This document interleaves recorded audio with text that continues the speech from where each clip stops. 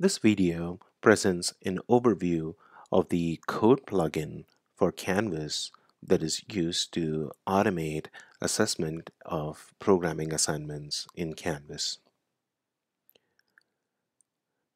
The code plugin is focused predominantly on console programs, that is, programs that read data from standard input and write results back to standard output. However, some aspects of the plugin can also be used with graphics programs. These aspects include ensuring the program compiles, ensuring the program meets some style guidelines, and also providing feedback to the students. The plugin currently supports different programming languages. Currently, it supports C++ and Java, with more programming languages coming as the need arises. The plugin integrates with Canvas via LTI and uses open authentication mechanisms. So all of the authentication is taken care of by Canvas, and the plugin runs within a Canvas environment. The plugin only has a limited set of interactions that it can do with Canvas, and this is to ensure security as well. When submissions are made to the plugin, they are compiled and style checked. The plugin also automates functional testing by running the tests that an instructor has configured and verifies that the outputs generated by the student program meets expected outputs set up by the instructor. And all of these compiling and testing are run in Docker containers for improved isolation and security. The plugin also allows graders and instructors to annotate the source code and provide contextual feedback to students. Some of the key benefits of the plugin is that it maintains a familiar Canvas environment for students, so the learning curve for students is practically zero. The plugin ensures consistent and valid submissions, so that way when the students submit their homework assignments, they quickly know if the submission is compiling and if it is complete and it operates as expected. Because of these automated testing and processing, the plugin enables students to improve the quality of the solution, and it also runs style checkers, which are expected in almost all industry jobs. The plugin currently uses the CSU department's style guidelines for the different programming languages to ensure that the student submissions meet some of the style guidelines. The plugin automates a lot of the testing, so it minimizes the testing overhead. So each time a student submission is received, it runs all of the tests to ensure that the outputs are consistent. So this enables the students to focus on precise outputs. And this precision is an important concept in science and engineering. The plugin also eases the students to view the feedbacks and annotations from faculty. Benefits of for faculty from the plugin is that it reduces a lot of the mundane overheads associated with grading. So you don't have to download all of these solutions, make sure they compile, and do all of those kinds of additional operations. Instead, when the submission is received, you immediately know the overall quality of the submission, and it can focus on higher level outcomes like design strategies or better ways to write a specific solution, so on and so forth. So the plugin automatically ensures that the student submissions meet the faculty expectations that have been set up for that specific homework submission. And of course, the plugin enables faculty and instructors to provide focused contextual feedback by highlighting parts of a program and providing feedback.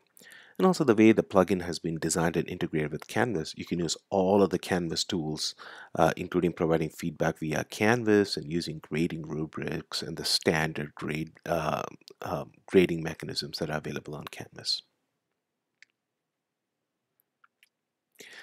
So some of the benefits to both faculty and students is that it basically focuses on trying to improve the overall quality of the solutions that are submitted by students.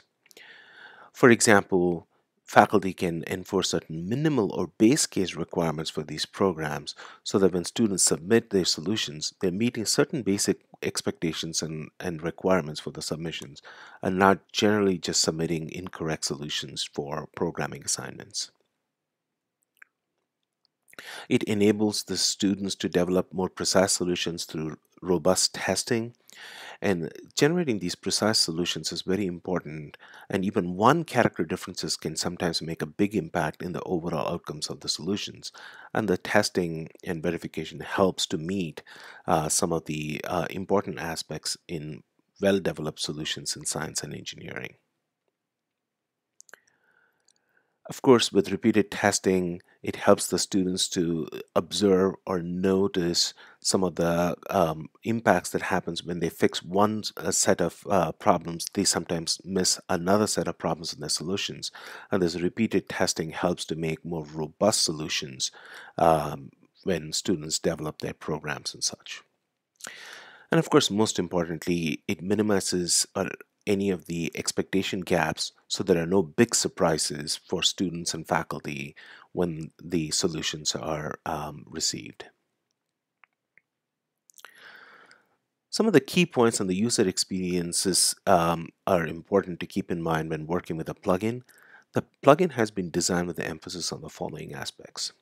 First, the plugin has been designed to preserve streamlined experience for students, so that way they are using an environment that they are familiar with on Canvas, and the plugin meets all of the accessibility requirements as well.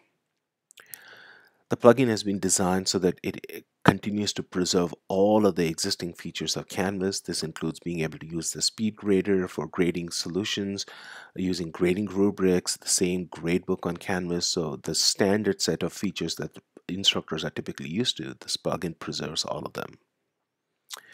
And of course, the plugin is designed to balance various technical and security constraints.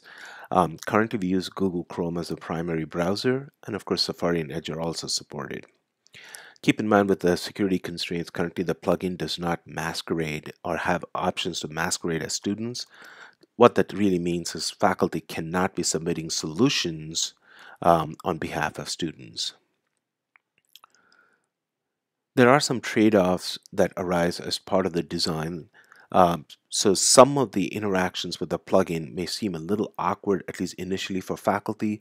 So that means some of the integration rough edges are on the faculty side and not on the student side.